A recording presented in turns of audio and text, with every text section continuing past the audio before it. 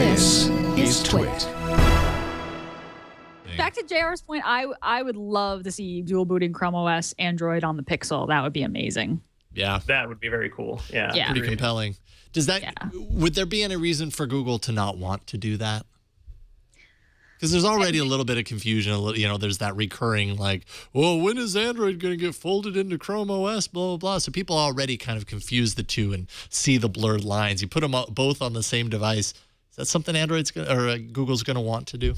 Or They're the ones that put a touchscreen on a laptop. You know, they always said like the distinction is the touchscreen and the full keyboard. But you know what? Android devices have full keyboards and now laptops got a touchscreen. So, you know, hey, I say they brought it onto themselves. I just want to be able to swipe. Bring me to Android, bring me to Chrome OS. I mean, though you could argue that you don't really need Chrome OS because Chrome runs on Android. So, I don't know. Yeah, I think it's a different experience, though. Yeah, it is. I mean, I use both. I have a Chromebook, a Chrome Pixel sitting here in front of me, which is that what you have there, Jason? Is that's actually, I've been using it since I received it, and I actually love it. I honestly did not expect to love it as much as I do.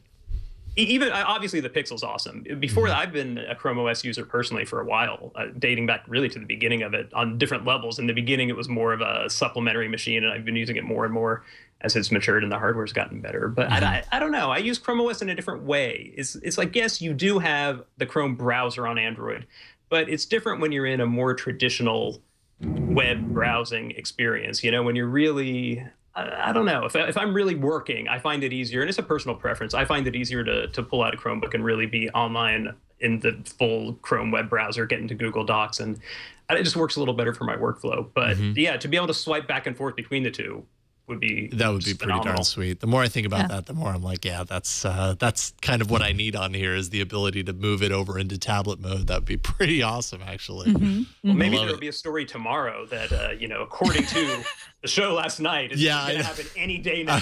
I was going to say, wait a minute, JR, what do you know? we can confirm that there is nothing to confirm.